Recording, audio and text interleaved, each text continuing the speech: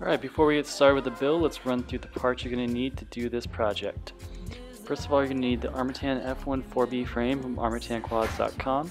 This is going to come with the 3x3 LED bar for the rear of the quad, and all the hardware you're going to need to put this build together. For the PDB, I'm going to be using the Foxier PDB, which comes with a 5-volt step down, which is really handy for powering your flight controller. For the flight controller, I started with the Multi-Rotor Mania Dragonfly 32, but I ended up switching to a Seriously Dodo, which came in the mail in the middle of this build. For the ESCs, I'm going to be using the Multi-Rotor Mania Zeus 20 amps, and for motors, I'm running RCX 1306 3200 kVs. For these motors, you're going to want to run Gemfan 4045 props. I would not recommend running bullnose props, as the motors will get really hot. For FPV, we're going to be running the Hawkeye 200 milliwatt VTX and the Sony 600 TVL FPV camera. For the receiver, we're going to run the D4R2 from FreeSky. And just for some added bling, we're going to be using the Ready-Made RC Fire LED XL Blue. Alright, let's move on to the power distribution. This is going to include wiring your ESCs, wiring your motors, and setting up your power distribution board. So the first step is to remove the heat shrink that comes on your ESCs. And once we have that removed from the 4 ESCs, we're just going to unsolder the 3 motor wires coming off of all the ESCs, because we're going to directly solder the wires coming out of the motors to the ESCs. So once that's done, go ahead and measure out your motor wires to the ESC pads, and just leave a couple millimeters of slack in case you need to reverse any of the wires to switch motor direction. Or what you can do is switch motor direction in BL Heli using 1 wire on clean flight, which I will go over at the end of this video. So once you have it measured out, go ahead and clip the wires, and then what you're going to do is just pull off about 1 millimeter to 2 millimeters of covering from the wires. And to do this, you can just use your fingertips. Just rip off the tips.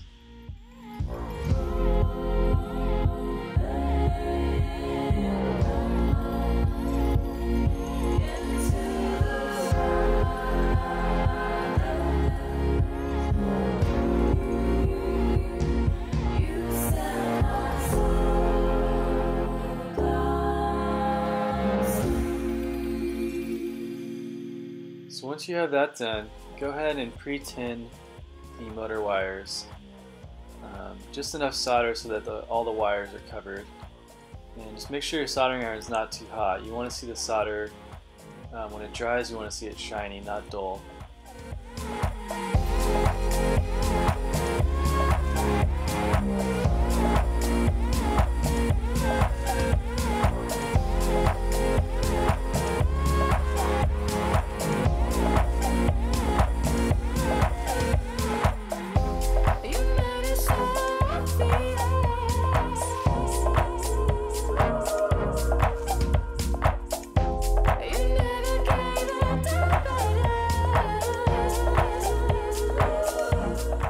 So just go ahead and solder these wires directly onto the 3 ESC pads. And again, just make sure that when the solder cools that it's shiny and not dull. If it's not shiny, then just lower the heat on your iron. And I would recommend cleaning off the solder and starting over fresh.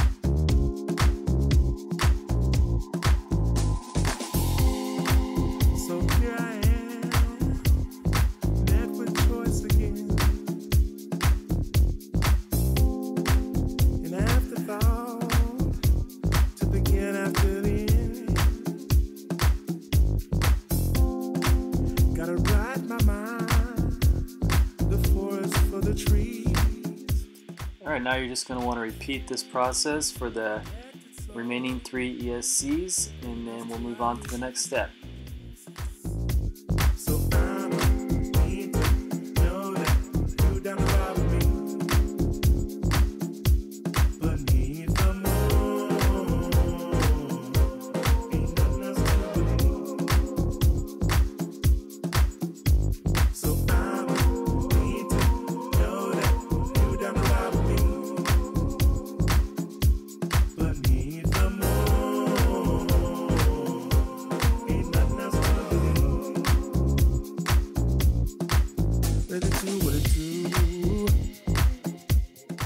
For this next step, grab the 6mm nylon Phillips head screws and the M3 nylon lock nuts.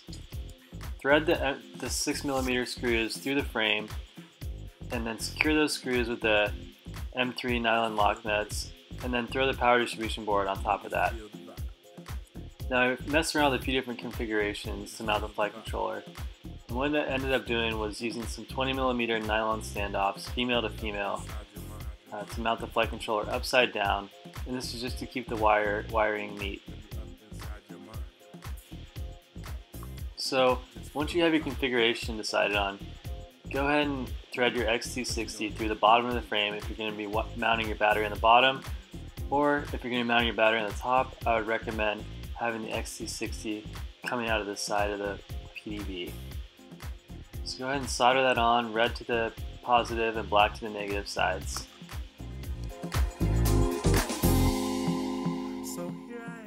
Power the ESCs. We're going to take the red wire and connect that to the positive side of the PDB, and the black wire and connect that to the negative side of the PDB. So at this point you're going to want to throw some heat shrink over your ESCs just to make sure that the ESC doesn't touch any of the carbon fiber once your ESC is mounted onto the arm. You're going to want to measure out the red wire and the black wire so that you have just enough slack to solder the wires on to each side of the PDB. So once you have your wires measured out, just go ahead and cut off, a millimeter to 2 millimeters off the tip of the wire covering, and then pre-tin the wire, and then just solder that on to the side of the PDB. Take the black wire, run that across the PDB so it's nice and flat, and then solder that on to the other side. Again, just repeat this process for the next 3 ESCs, and then we'll move on to the next step.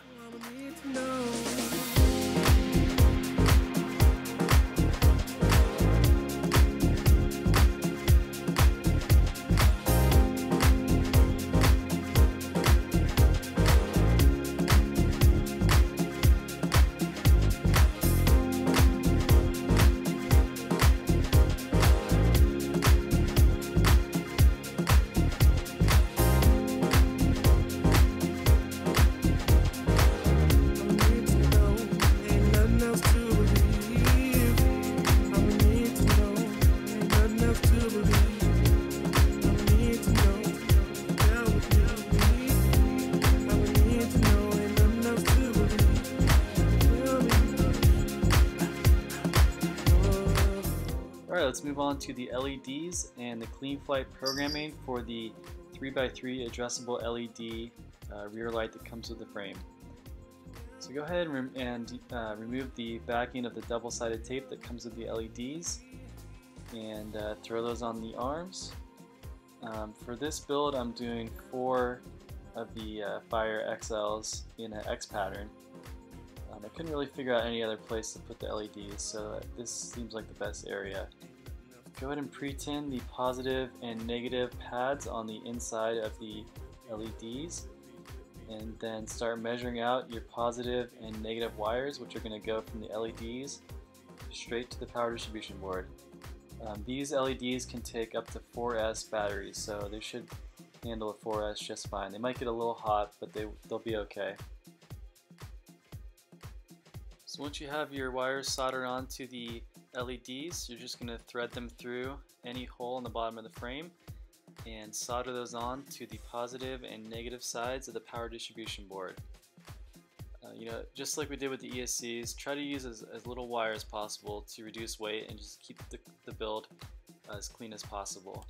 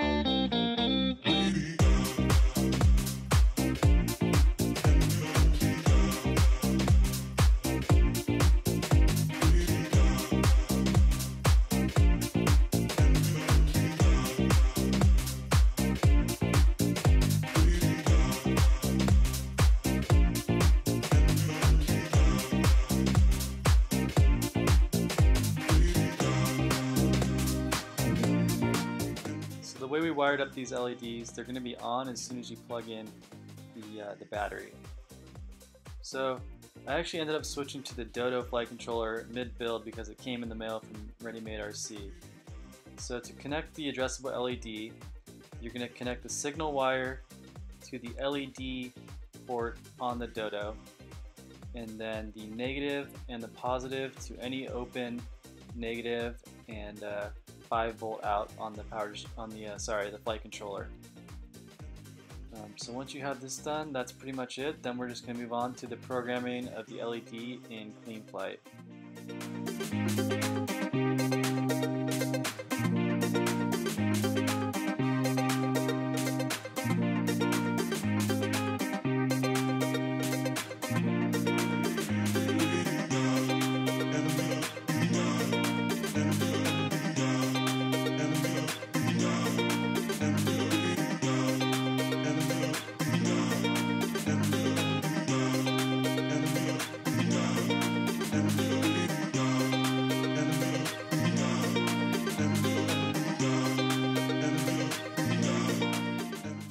So here's just a little diagram to help visualize the connections that we just made. The signal wire goes to A, 5-volt goes to any red 3, and ground goes to any blue 2. If you're using the Dragonfly 32, simply connect the signal wire to motor 6 signal port, the 5-volt power to the 5-volt on motor 6, and the ground to the ground on motor 6. Alright, now to wire up the LED. So on the rear of the LED you're going to see VDD, DI, the third port, and then ground. You can ignore the third port, so we're not going to need that one. So connect the signal wire to the DI. The 5-volt power, that's going to go to VDD, and then the ground is going to go onto the ground pad.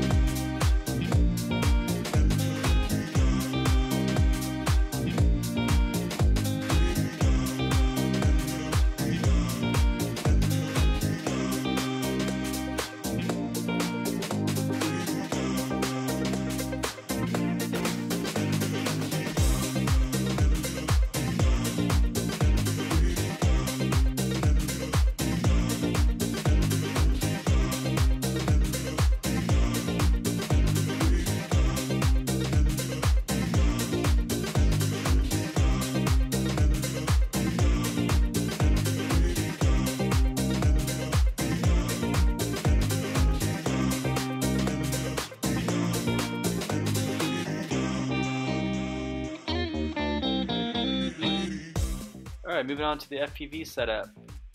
So we're going to be using the Hawkeye 200 milliwatt, or in this instance I'm using the Mini Quad Bros 200 milliwatt, which is the same exact setup, so you can ignore the brand here. So we're going to run the power and ground off of the 12 volt coming off of the PDB. Go ahead and cut the wires to length, and then strip the tips and pre-tin the wires there.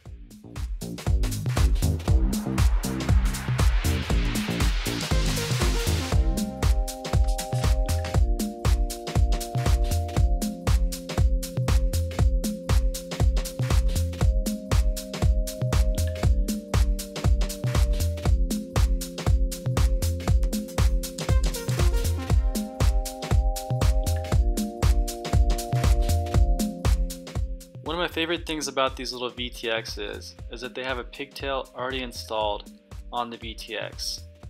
I always run a pigtail on my VTXs, so this is a really neat feature just to help protect the VTX from any crashes. So once you have it measured out, go ahead and solder the wires on to the positive and negative coming off the 12 volt, and then we'll move on to the next step.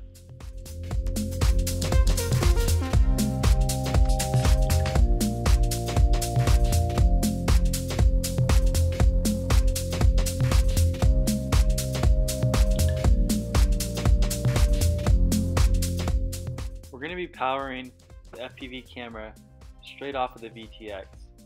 So go ahead and take this plug with the signal, power, and ground coming off of it. You can remove the other two wires, which we won't need. And then take your FPV camera with the signal, power, and ground coming off of it, and measure out how much slack you're going to need to solder the camera wires to the VTX wires. At this point, it's a good idea to throw on the FPV camera mount that comes with the frame just to see where you want to place the camera. And I would recommend leaving some extra slack so you can adjust the camera angle and the position towards the front or the back of the camera mount. Once you've measured and cut your wires, go ahead and strip off some of the wire coverings, and then we're going to pre-tin the wires so that we can solder them from the camera to the VTX.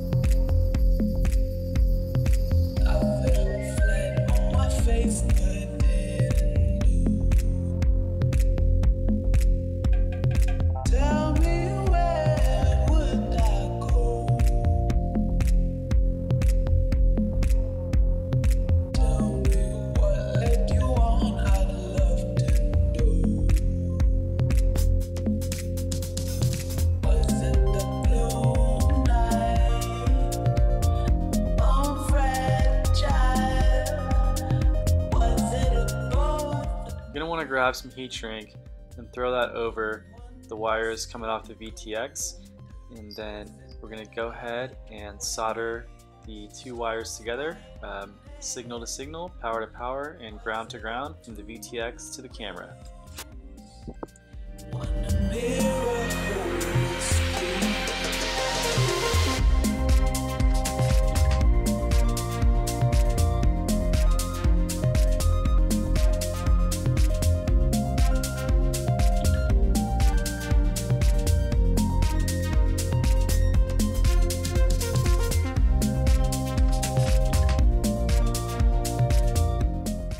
Whenever I'm testing out components, I always use what I call a smoke stopper. It's what you see in the picture here. It's basically an interior light from a car wired up from the quad going into the light bow. What it does is if there's a short on the frame, the light will light up and it will protect any components from frying. If you guys are interested, I can definitely do a short build video on how to make one of these. Alright, so let's move on to the receiver. We're going to be using the D4R2. And if you're using the Dragonfly 32, you're going to want to connect the D4R2 to row 1 on the top right. You see signal, 5 volt, and ground. If you're going to use a Seriously Dodo or Seriously Pro flight controller, simply solder the signal wire coming from the D4R2 to pin 2, the 5 volt to pin 3, and the ground to pin 6 on the left side of the flight controller. Now what I usually do with my D4Rs is I'll remove the left row of pins, leaving the right row of 3x2 pins. So what you can do is just clip off the wires and then just take a soldering iron and some pliers and pull the remaining pieces of the pins through. You can even take this a step further and remove all the pins and just solder the wires directly onto the board to save weight and space. Since we removed the pins that the jumper plug connects to, what you're going to need to do is jump the two pins closest to the telemetry port just using some solder. This is pretty easy to do, just might take a little bit of time to get the solder to connect from hole to hole. Alright, so just take a servo lead and we're going to plug that into the D4R with the signal wire on the far right, the power in the middle, and the ground on the left. And you're going to want to plug these into the top row of pins.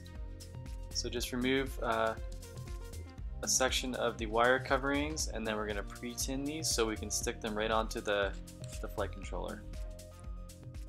To bind the D4R, if you're using a Tyrannus, go into the model setup page and click the bind button. Also make sure that you're in D8 mode, not D16. So what you're going to need is just an Allen wrench or a small pin to hold down the black button on the D4R2, and what you're going to need to do is hold that button down while you're plugging in the quad, and also just make sure that your Tyrannus is in bind mode and it should be beeping.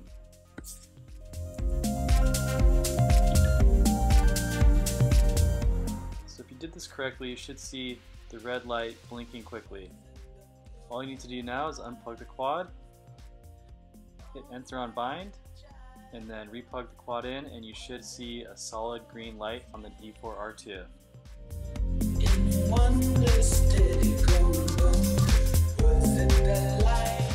So I'm going to be flashing this flight controller with Betaflight, which I've been running on all my quads now, and it just makes the tuning a lot smoother, a lot easier, and I've noticed a lot better control on the quad. So go ahead and wire up your ESCs. You're going to put the top right motor into port 1, the bottom right into port 2, the bottom left into port 3, and the top left into port 4.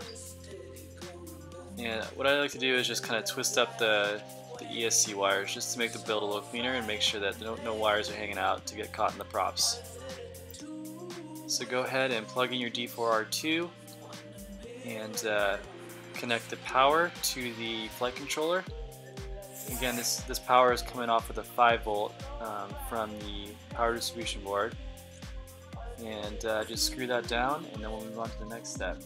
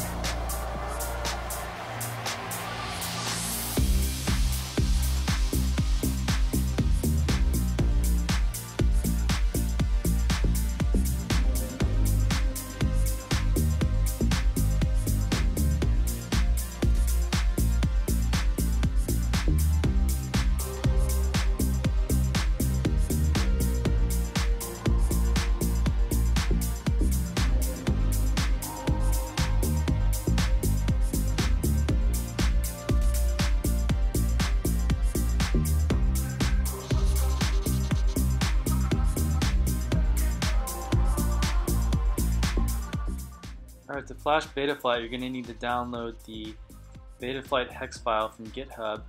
If you're using the Dodo, it's going to be the SP Racing F3. If you're using the MRM Dragonfly, it's going to be the Naze. So open up CleanFlight, and then you're going to load local firmware. Just click on the Betaflight hex file, and we're going to do a flash firmware. So connect the flight controller to your computer, and then just click flash, and it'll take about a minute to run.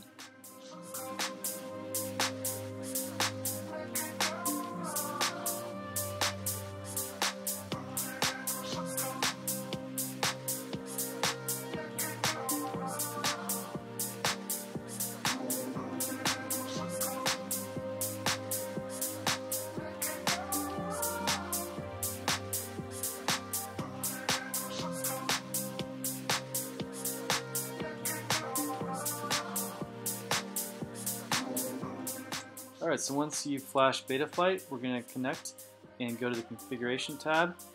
We're going to set RX to PPM, and then we're going to do roll adjustment of 180 and yaw adjustment of 90. That's if you have your board in the same configuration as I do. Just go back into the setup tab after you save and make sure that your quad is moving in the right directions as you're moving it with your hand.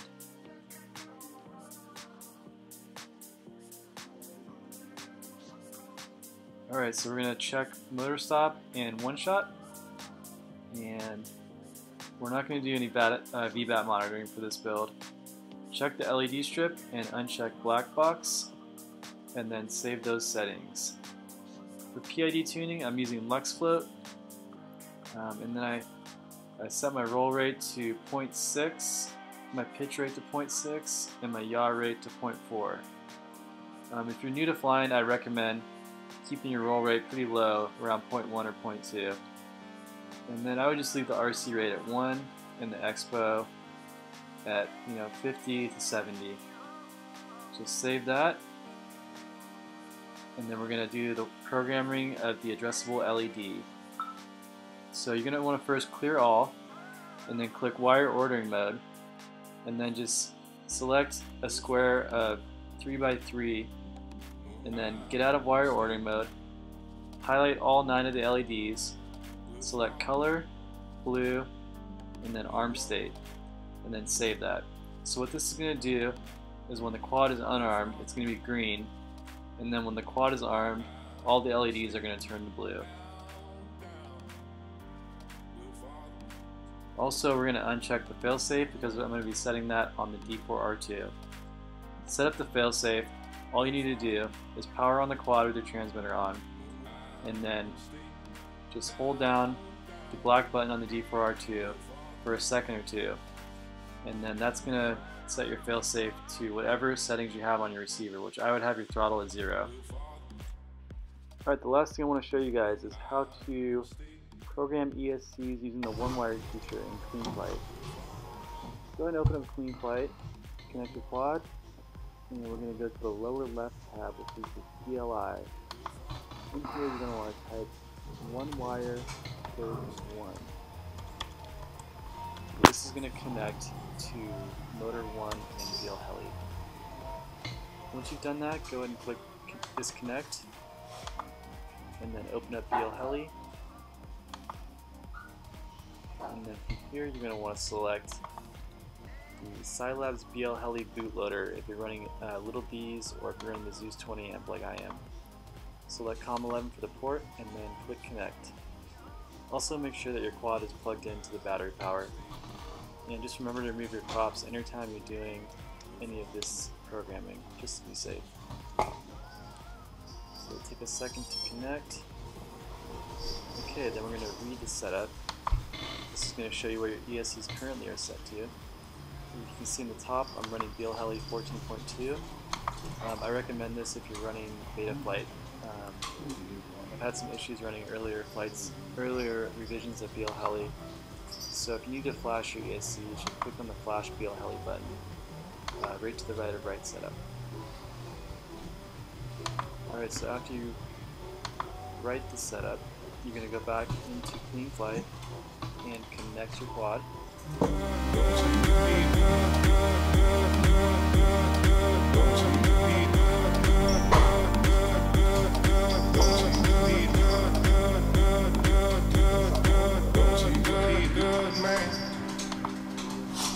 Don't you be good, man?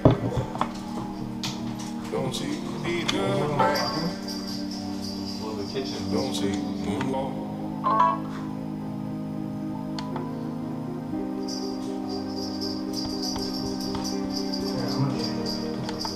Alright, once you're connected, go into the CLI tab again, and we're going to type in one wire space 2, and this is going to connect us to ESC number 2. Hit enter and then disconnect. Okay, so if you're going to be running the 1306 motors, I would recommend setting your motor timing to medium-high. As you can see in the third column on the bottom, motor timing. If you're running, let's say you're running 2205, which the f1-4b can handle, you want to set your motor timing to medium. So just read the setup, and then make sure you write the setup after you change anything, and then click OK.